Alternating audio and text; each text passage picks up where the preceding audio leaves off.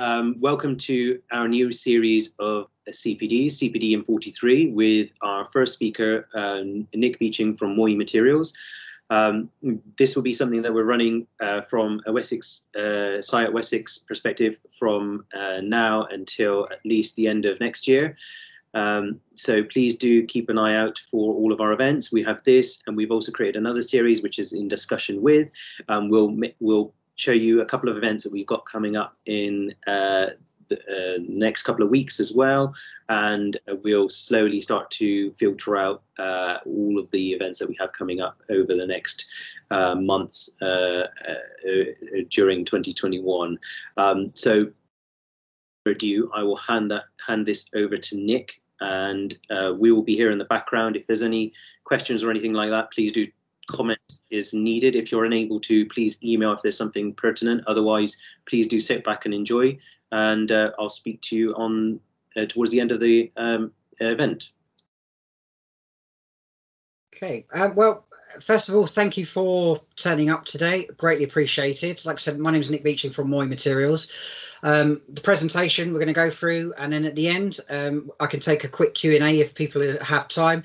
If not, I will also leave my email address on the very last slide. So if you have any questions that perhaps you don't want to ask in a public forum, please feel free to email me and I will respond to you. Also, if you would like a REBA certificate to prove attendance for today for your records, again, please email me after the presentation, and I'll be more than happy to issue a certificate for you. So what we're going to do now is I'm just going to turn my camera off. Obviously, I'll leave the microphone on because there'll be no point in me being here. I'm going to share the presentation with you.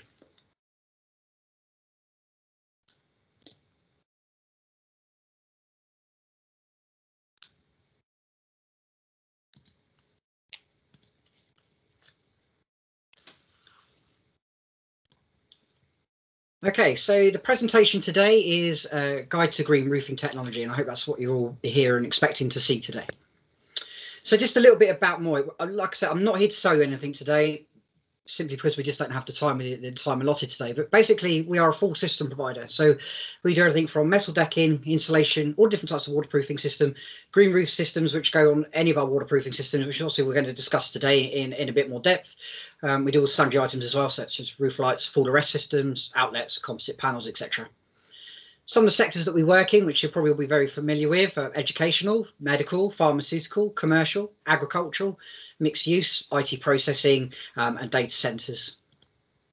So what are the objectives for today? Well, hopefully, we're going to try to clearly explain the technology available to green roof designers, present this in a logic chain that you can apply to the design process, to alert you people of challenges green roofs can present, and hopefully to give you the confidence and knowledge to avoid difficulties that can arise through an experience of specifying green roofing. So first thing I suppose we need to do is say the common question we get asked is, well, what actually is a green roof? Very simply, a green roof is any roof upon which a vegetative layer is designed as the final roof finish, can be described as a green roof. The key word here is designed. It has to be designed as a green roof. This clearly is not a green roof. This is just down to bad maintenance and husbandry. This has been left alone. It's self-seeded and it's grown. Obviously now you're getting water ingress. This building was never ever designed to have a green roof on it. So there's probably lots and lots of terminology that you've heard about green roofing, and what I try to do here as a specifier and a designer of green roofing is trying to convey two simple types of green roofing, and try and get rid of all the terminology so they give you the confidence to specify green roofing. And they very simply break down into two very distinct types. So the first one is an intensive green roof. So an intensive green roof, you need to think of it like your back garden at home. So you have a soil depth of about 300 mil, going to have a high dead load. It will require irrigation. It's like your garden at home. You need to water it in the summer months. You need to weed it. There are limitless planting choices. The world is your oyster, so you can have pretty much what you want on your roof. And they will accept foot traffic. They're great communal areas.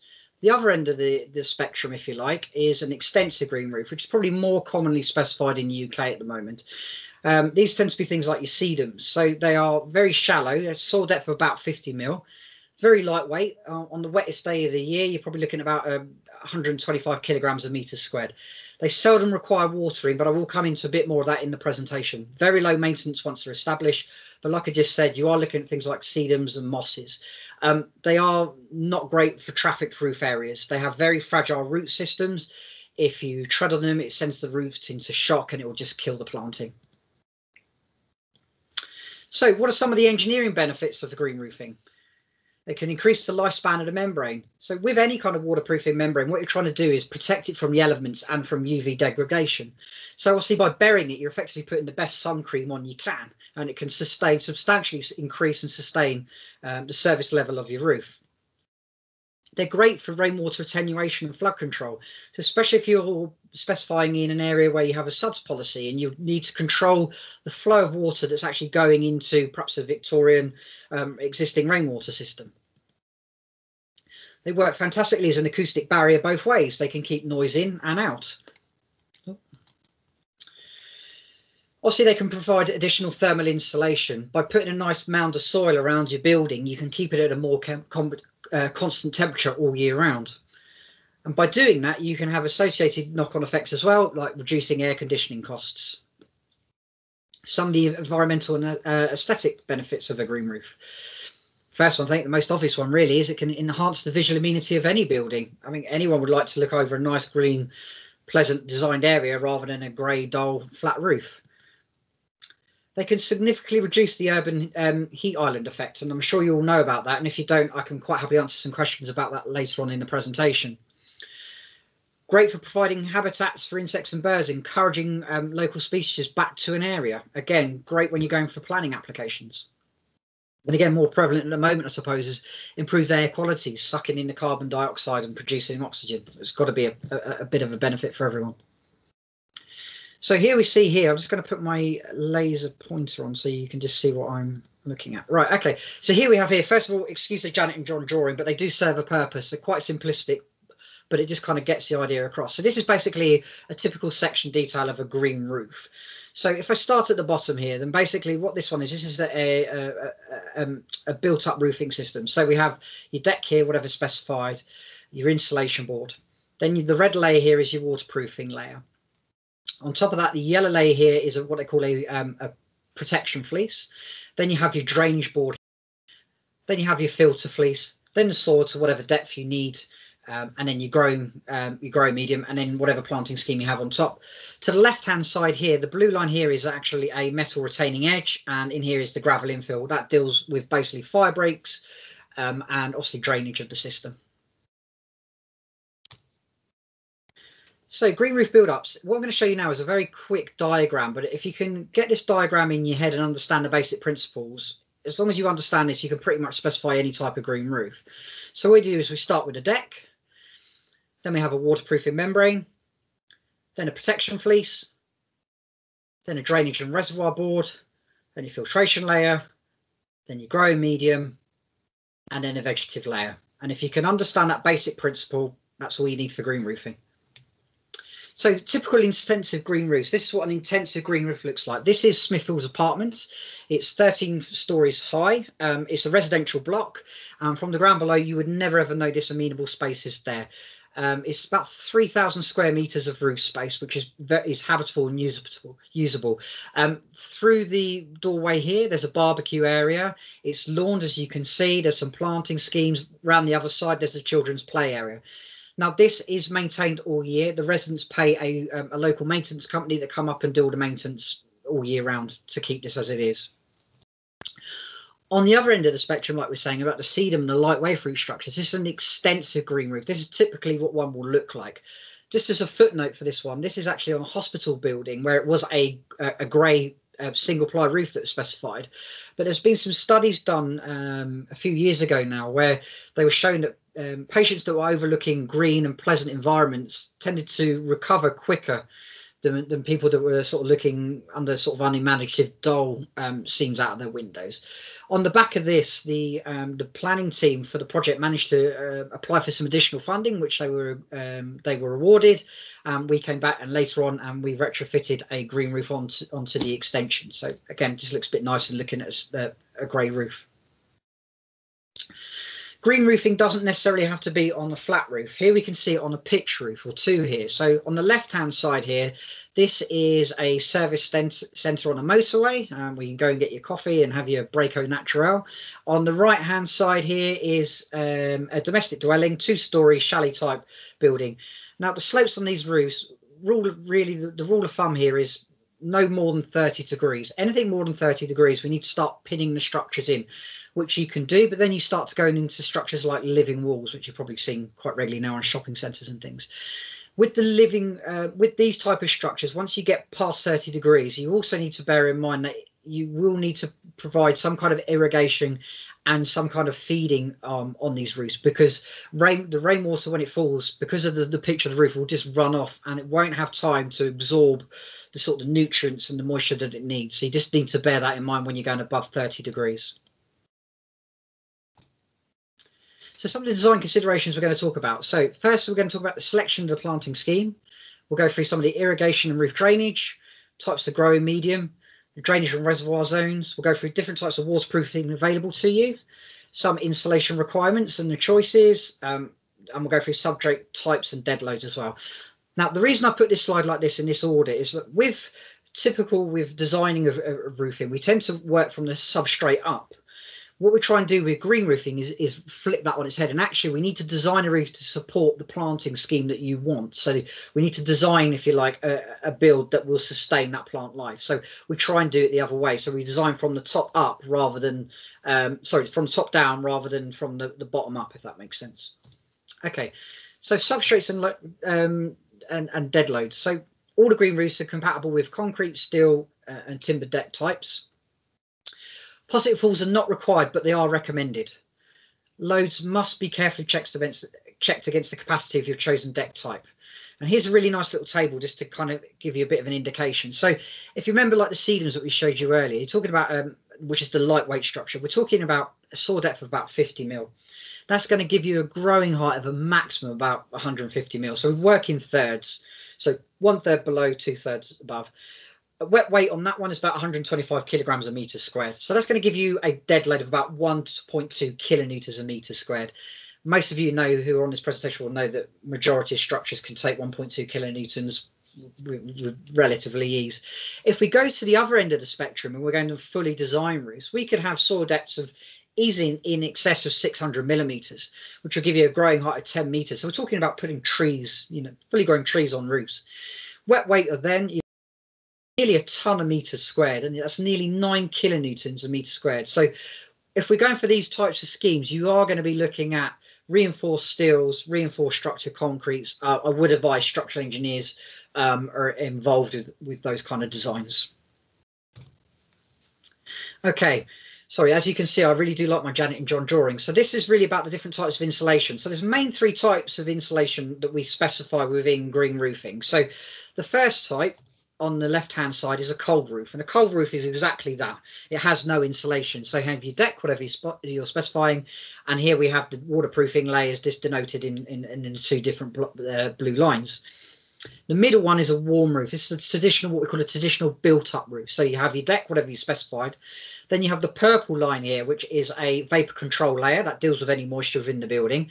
Then you have an insulation board, typically a PIR board, that kind of a thing. And then you have your waterproofing system on top. What we're finding more and more common now, especially with green roofing, is an inverted roof. So we have your deck, whatever you specified. Then you have your waterproofing membranes. Then you have your insulation. So that would probably be, it could be an extruded polystyrene, an EPS type board, a rock wool type product. And then on top of that, you'd have either your ballast, paving, or a green roof. So that's the main 3 types of insulation that we need to consider when specifying green roofs. So what are some of the waterproofing considerations? First one then is the construction program. How long is it left exposed? This is going to sound really, really obvious, but a lot of green roofing waterproofing membranes are not UV stable because by nature they are designed to be buried. So if you have a long build program, and usually when you find on big podiums, the green roofing is the very, very last thing that gets done, literally before practical completion. So If you've got a build program where you've weathered the podium and you still got another 6 months to a year before you even think about greening it, you need to make sure that the membrane you're specifying is UV stable. Otherwise, what will happen is the UV will attack it and you end up with a big perforated tea bag on your hand, and you're just going to have leaks absolutely everywhere. Another thing that sounds really, really obvious is root penetration resistance. Ask the question, is it root inhibiting? All of our products have a copper sulfite solution added in at manufacture. Basically, that singes the root tips. What you've got to bear in mind with the root tips is the root tips, when they're growing, they're harder than diamonds, and they can force themselves away relatively easily from most structures. So by having the sulfate in there, it singes the root and it stops it from growing downwards and encourages it to spread across the membrane rather than going through it. Another one which will come on to the next slide is resistance to mechanical damage, and this really does come on about how long is it going to be exposed for. Are you going to have dumper truck, cranes, workmen, going over the area before it's buried? If so, you need to consider what type of membrane you're specifying. With all types of green roofing, I would say look at the warranties that you're being offered. Make sure that they're tested before they're buried, and when you specify, make sure you're choosing manufacturers that have a track record in doing green roofing. It is their business to be doing green roofing. There's loads of really good ones in the marketplace. Just a quick Google and you can find them very, very easily. And again, also make sure that they're going to be involved with the process, that they're going to come out and do the testing, and they are experienced and are qualified to do that for you. So here, this is what I just wanted to show you about during the construction phase. So as you can see here on this one, we've got a guy on a dumper truck who's loading the soil onto the membrane. Now, why he's not directly on the membrane, the best method of working is they kind of pour a bit of soil, then they drive the truck onto that, and then they pour some more soil and move along the roof. I all live in the real world, relatively that's not going to happen. They tend to just drive where they want to drive. So if you were specifying something like a single ply membrane on here, those tires would just tear that to shreds, and you'd have a leaking building on your hands. So what are your waterproofing options? So bitumen, I'm sure most of you are very, very familiar with bitumen. Tends to be between sort of 2 and 6 mil thick per layer. It's robust and durable. It's tough as old boots. Very, very quick to install. It's got a high resistance to mechanical damage, as you just saw in the last slide. It's very, very cost effective. It's trusting certified. Most decent manufacturers will have full system BBAs and full system BBAs on green roof systems, and that's what you need to be looking for. It's okay having a system BBA, but if it's not a green roof system BBA, it's pretty much irrelevant. In the UK market, you'll come across 2 types of bitumen products: an SBS product, which is a styrene butyl styrene type, which is a bituminous polymer, and also an APP, which is exactly the same, but it's made with a plasticizer rather than a bituminous product base. Next thing that we talked about is obviously single ply membranes. Again, they're very, very quick to install. They're lightweight. So if you are specifying lightweight structures and you are worried about the structural loading, single ply might be an answer for you, especially if you've got large span areas, or perhaps thinner metal gauge decking, or glue-lam cross-laminated timber decking. It's a good option. In the UK marketplace, again, you'll probably come across 2 types. So there's a PVC, which is sort of the commonly specified one in the UK, which is a polyvinyl chloride, and there's a TPO, which is a thermoplastic polyurethane. Try saying that after a few drinks. The TPO is, the PVC has sort of the nastier chemicals in it, if you like. It's not very good for BREEAM ratings and things like and green credentials if you're going for those kind of scoring systems. Whereas the TPO is completely inert. If you burn it, the only thing that comes off is water vapor, and it's 100% recyclable. So if you have specifying a TPO on a metal deck, you'll get an A++ BREEAM rating, which is, that's pretty good in anyone's eyes. Hot melt for podiums is another option for you. Hot melt systems tend to be 3 and 5 mil thick, very robust and durable. They're brilliant products, quick to install, very high resistance to mechanical damage. You can drive diggers and trucks on those. Very, very cost effective. They're trusted and certified. They've been around for a long, long time. They do have full system BBAs. Coincidentally, with the BBAs, again, it's definitely the devil in the detail. So with our BBA, when we look at the durability statement on the BBA, it says that the durability of the system is for the life expectancy of the building. Now that's massively important. So if you're doing a life cycle cost analysis and you're specifying a product that is designed to outlast your building that you're building, it's really going to help you with your life cycle costings. There's two main types in the UK market: first generation and second generation. First generation derived from the Canadian markets, and basically it's made with bitumen and recycled car tyres, believe it or not. You do need an agitated boiler on site with this. It needs to be constantly mixing it so that the rubber compound from the tyres doesn't separate from the bituminous mix.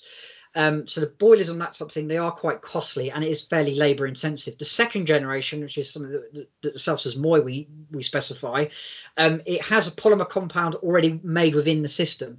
So you don't need any fancy boilers. You just heat it up in a normal boiler. It's very, very quick to install. And we would always recommend, if you're going to choose a hot melt system, in terms of design, speed, application, second generation is definitely the choice out of the two. Reinforced liquids, again, you're probably all very familiar with these. They've been around for quite a while in UK marketplace. They are brilliant for roofs where you've got lots and lots of penetrations, because they will seamlessly seal around anything. So if you think you've got a green roof that you're designing, and on that you might have a handrail going around the edge, you might have a child's climbing frame, you might have some garden structures that need to be tied into the deck for obvious reasons, for wind calculations and structural stability. So the best kind of liquids then can seamlessly seal around those like we do here, and then the green system can then be put straight over the top. So this roof here you can see here now actually has a sedum roof over it. What you're seeing here is when it was weathered before the green roof went on, just to show you that we can deal with penetrations. And again, on this picture here, this was a retrofit. This was an existing building, not a new build. It was something that was being refurbished, and a part of it they decided they'd like to put a green roof on as well. They contacted us, and again we've just advised them, not a problem, we could do that. This is the best. This is the best product for this type of situation. So once you specified your waterproofing layer, the next thing you need to consider about is the drainage and reservoir boards. So first we need to determine is, and ask ourselves, is do we require water retention, and do we need to hold, what kind of depth of soil are we using, and then do you need to create a water reservoir or simply allow excess water to drain away? So you might want to hold the water on the roof. So that might be because storm control, for one, which is quite, especially with SUDS policies, or it may be more to do with the fact that people want to use it as rainwater harvesting. So they might want to use it to flush internal environmentally friendly toilets, which is quite commonplace at the moment. It might be because they want to harvest that rainwater so that they can then later on use it to actually water the roof itself. So this is what a drainage and reservoir board looks like once it's being installed. They're not sexy by any means. They're just basically like egg trays. They slot together, as you can see here. They all clip together. And then when you get to funny edges, you literally just get some tin snips out and you just cut round the shape. The most important part here, though, is once they're installed, is if you can see here on the right-hand side, this is the filtration fleece going down. It's really important that you put the filtration fleece on top of the drainage board. That way stops all the soil going into the holes of the drainage board and blocking up the drainage board. Obviously, if you block up the drainage board, the only problem is you're not actually going to be holding any water retention on that roof. So here I just want to show you is a drainage board, again, using a different scenario. So this is an inverted roof application. So the waterproofing is down here, and here's an outlet. Then we have an inverted insulation board. Here's your drainage board. And then what I want to show you on here is he's got this huge, great big cast concrete planter being poured on here. And there's an outlet through here, which is perforated, that goes straight through and drains into the drainage board. So these drainage boards can take huge compressive strengths and distribute loads, just to sort of really for the thought process. So, if you're thinking about putting nice big granite planters, granite sets, heavy paving, not a problem. They can sit directly on these drainage boards. Here, what I want to show you is this is what you can be done with drainage board to solve a problem. So this is a big podium. It's a European project that we've been involved with. This whole area that you can see here is a big podium, and underneath it there is retail shops and some parking. The problem with the contractor at the time is when they poured the concrete slab, they actually poured it flat by accident. They didn't mean to. They got the figures wrong, I think, and they were panicking because it was 0 falls. Well, we've come along and said, well, not a problem, we can deal with that. So we've waterproofed underneath. We've put a drainage reservoir board system in that holds all that water and can deal with the water. And now it's a really, really functional, usable space. So we've got a car turning circle on it. We've got some green lawns. We've got some kind of decorative planters that are going up. some paving, pedestrian lighting. So green roofing can be really, really usable, functional spaces. And you need to think about it, it does not necessarily just at roof level, but at podium, at balcony levels as well, works just as well. Okay, so some of the growth medium, if you like, the soil types and what you need to consider with the two. So with an intensive roof, so your grasses and your shrubs, you need a lightweight soil mixture with a high organic content, a clay content less than 10% by mass, and it must be from a clean source supplier. Why we specify as a clean source supplier is that we don't want people taking all the building rubble and just putting it straight onto the roof. It's not good to sustain plant life. Extensive roofs, so you see them, your lightweight ones. A lightweight with a low organic content. Needs to be inert mineral, and I'll come into why in a minute about that. And again, from a clean source supplier. Please don't just be, you know, putting the building rubble on your roofs. It won't sustain any life. So some of the properties that you need to consider with soil. I'm not going to go through all of this because it literally is a presentation on its own and you will probably all fall asleep. So I'll just pick out a couple of the most prevalent ones for you. So the first ones that we need to look at, I suppose at the moment really, is behaviour in fire. I suppose it's really relevant to everything that's going on with Grenfell at the moment and the inquiry and the spread of fire. So really, really relevant. Granulomeric distribution. This is about the density of the soil. So have you got a really dense soil or a really loose soil? So if you've got a really, really loose soil, the water will drain through really, really quickly. If you've got a dense soil, you're going to end up with a more boggy substrate. So it depends on what type of planting, what you need. The other thing here I just want to go on quickly is the pH value. So with pH value, it's all too commonplace. People think, oh, I'll specify pH neutral in my soil mix. And that'll be okay. The problem is plants very seldom like pH neutral values. They either want alkaline or acidic. And by putting pH neutral, you're probably not going to be doing yourselves any favours. So just to show a point, here is what they call a naturalised bonsai tree. This tree is 60 years old. It cost the owner £12,500, a lot of money for a tree. The soil mix for this cost, I think it was just under £300 for the soil mix, either £250 or £300 for the soil mix. But what I'd rather do is I'd rather get the soil mix right and pay £250 or £300 for the soil rather than at the defects page than having to then replant that tree at a cost of £12,500 plus the soil on top again. So always right to look at what the planting needs and provide the soil to sustain that plant life. Green roofs can be very, very functional as well as decorative. So here, what we're seeing here, this is a pedestrianised zone. This is actually a Hilton hotel, and underneath here is their main kitchen. So it just shows you the kind of the confidence the architect had at specifying the green roofing, even though it was actually under such a critical part of the hotel. And as you can see, we've got some granite steps, we've got some metal railings, some box hedging, some grass areas, and then some sort of trees that are going to eventually grow up over the side. So again, very, very usable, functional spaces. Right, next thing we need to do talk about is irrigation, drainage and outlets. So the introduction of a green roof will dramatically reduce rainwater discharge. So on a roof that doesn't have a green roof, the rule of thumb is sort of for every 100 mil outlet, you'll probably cover about 125 square meters of roof space, or 150 square meters, you're going to need 150 mil outlet. Now, if you put a green roof on, you can double these values. So for every 300 square meters of roof space, you only need 150 mil outlet. Now, why is that important? Well, if you've got a big roof area and you've got lots of internal drainage and you're trying to find room for HVAC or high ceilings, lighting, data trays, cabling, by limiting the amount of pipes protruding through the roof, frees up valuable space for designers to use that space for something else. Okay.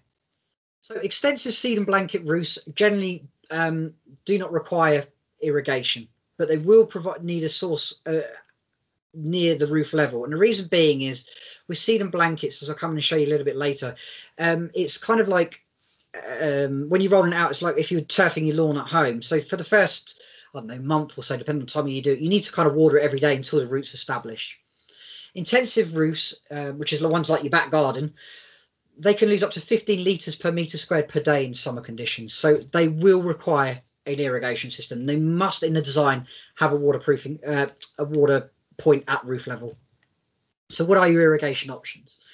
So the first one is a float activated maintenance system. That's basically like your cystine at your toilet at home. It sits on top of the reservoir board. It's usually mains fed, and as the ball cock drops to a certain level, the mains feed kicks in and tops up the drainage board again. There's a continuous drippy leaky pipe system with an automated valve. You've probably seen them, you know, garden centres really. Literally like a perforated pipe. You snake it around the beds and usually have like a battery operated timer that's on an outside tap. Well, now we're seeing now as well, especially on bigger builds and more sort of amenable space, if you like, and these pop-up systems. You can get very, very small hydraulic systems now. And if you're thinking about areas that are going to be used frequently for playing on or for people for walking around on and using regularly, it limits that trip hazard because you can put them on timers so they pop up in the evenings when or early in the morning when no one's going to be on the roof, and then they pop back up out the way again, thus limiting people tripping over them. Other things you can quickly just want to talk about are just things like individual pipe penetrations. You can penetrate green roofs, not a problem. It's always good to do it at design stage if you can beforehand, but this is retrofit one. Sorry, I put my tongue back in my mouth. This is what we call a swan net detail, and that's how you put a cable into a green roof properly. They're not expensive. They're very, very straightforward to install. Most roofing contractors would be able to install one for you. I just wanted to sort of flag that up. So sedum, what is sedum? Sedum is a rocky outcrop, and this is what it looks like in its natural environment, growing on the side of a cliff face. This is what it looks like in our commercial grown farms. This is a sedum blanket. It's grown on a crushed coconut shell matting. Rule of thumb here for you guys is to remember really is the rule of 3. So from us farming it and rolling it up and getting it to site days before it's laid out again. Anything more than that, the roots will go into shock, and when you unroll it, it will be dead. So 3 days is key. If you're going to write any notes from today, 3 days for sedum. From farm to site, 3 days. Okay, so sedum blankets. And what I want to show you on this slide here is this is a sedum blanket, and it looks very, very green and luscious. And this is in April. Now, it's really important with clients to ask the question, when they say a green roof, are they meaning green as in environmental aesthetics of a roof, or are they meaning green in colour? So this is a sedum blanket in April, and this is the same roof in August. As you can see, it's not green. Sedum blanket is very, very seldom green. It's only green for a couple of months of the year. Most of the year, it kind of goes pinks when it's flowering, and then it kind of goes browns and dark tinges for the rest of the year. And also, again, note that on the side here, those uniform edges are now gone. It is a rocky outcrop. It will grow over that gravel. It will grow up the side. If you want uniform finish, what we do is we put a metal retaining edge in there, a hard edge, which I'll show you on the next slide.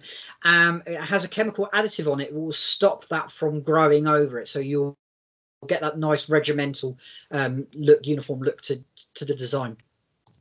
And here's one I can say with the edging in. So as you can see, very crisp, nice, tidy lines. Other options for sedum is plug planting. Plug planting can be a bit of a false economy. It's great if the end client understands that they're going to have a brown roof, you're going to plant a few plugs, but they are going to need to leave it and let it spread across itself, and that's going to take a few years to do. Where plug planting comes into its own is if you've got areas of damage within sedum. So if I remember saying earlier, sedum can be damaged fairly easily. So if perhaps, I don't know, you've had some unplanned maintenance go on there and the engineers walked over it and killed an area, you can go with some plug planting and plant some areas back in and get it to revitalise. Or you can just leave it and eventually the sedum will just grow across and cover up those gaps anyway.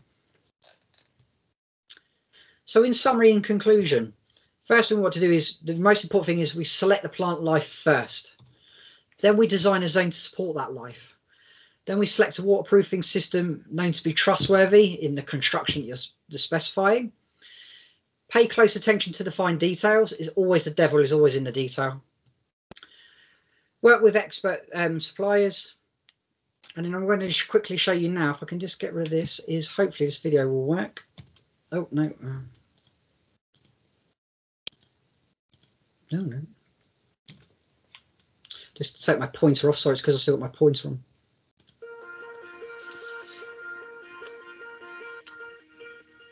Since 1979,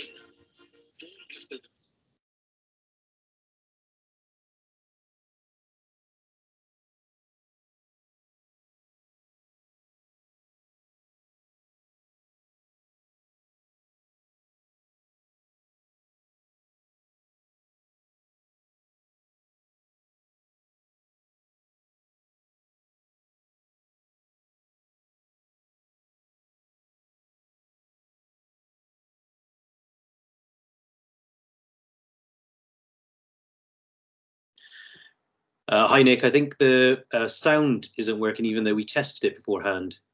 Okay.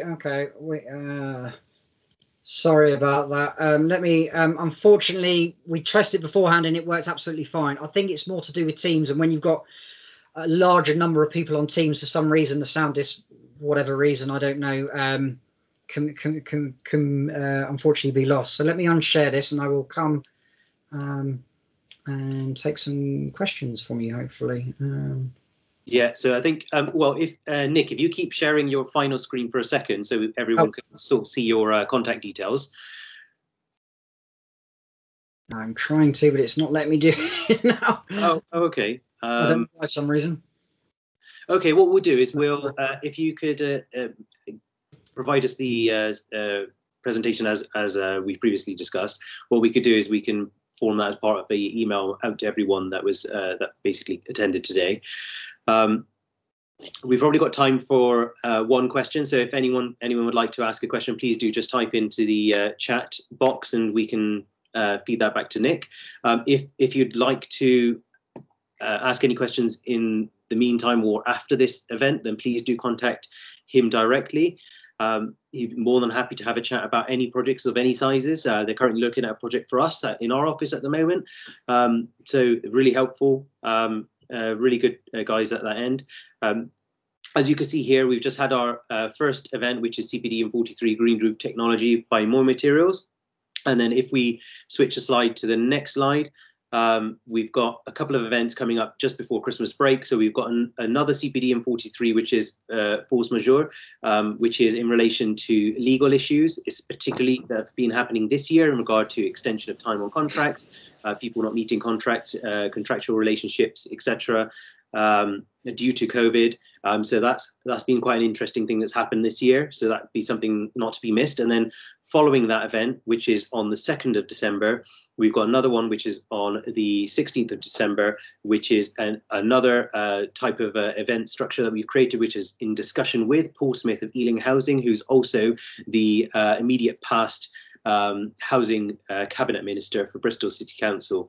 So really interesting guy, I've known him for quite a long time. And it's not to be missed also. And like I said at the beginning of the event, for all of those that joined later on, we have created a series of events. We currently have everything booked up until August 2021.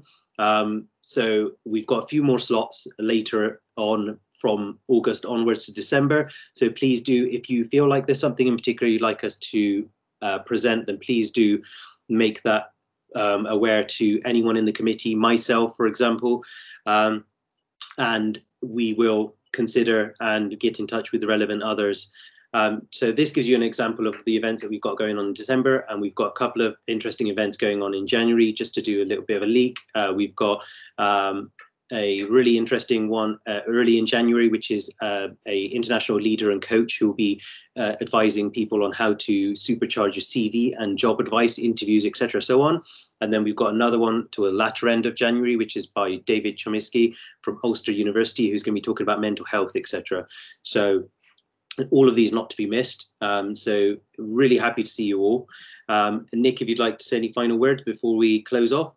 Just thank you for everyone attending today. I believe someone has very kindly put my email address in the messages on there. So again, like I said, if anyone has any questions, please email me. If you would like certificates, REBA accredited certificates, then please email and we'll get those straight over to you.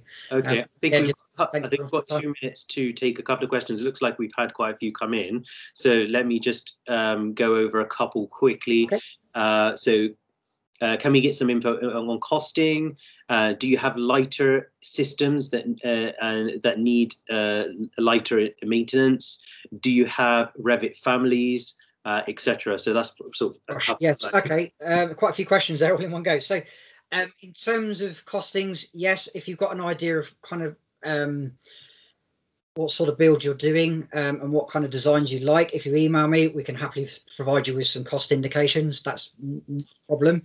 In terms of lightweight systems, yes, there are lightweight systems, as we went through in the presentation. It depends on type of substrate you're specifying, the type of waterproofing membrane you're specifying, and then yes, we can do lightweight green roof structures on top of that.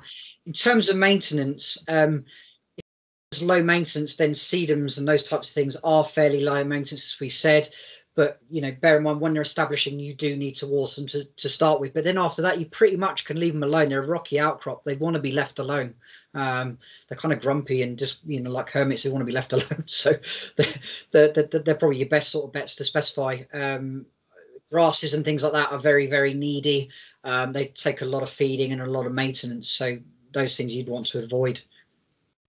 In terms of rivets and BIM models, yes, again, send me an email and we can get those over to you. It's not a problem. Okay, great. So hopefully that everyone's learned a little bit from Nick from MOY about green roofs, and also looked at the events that we've got coming up. Please do go into Eventbrite. They should be live on there, the ones that we've currently advertised. And we look forward to seeing you soon. Hopefully you can have some time to have a bit of lunch now, and we hope to see you in a couple of weeks' time. Thank you, everybody. Thanks, everyone.